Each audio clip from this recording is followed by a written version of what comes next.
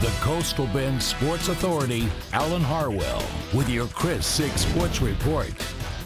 Hi, good evening, everybody. We have reached the stretch run in high school basketball. The playoffs are right around the corner, and every game becomes more and more important. And we are very excited to tell you tonight that we're going to broadcast live the boys' game between Ray and Miller this Friday night. That's right, live high school basketball coming to our sister station, KDF-TV. Boy, it's a big game in District 35A. Ray is 12-0. Miller right behind them at 11-1. Again, we'll broadcast it live 7:30 Friday night from Miller High School.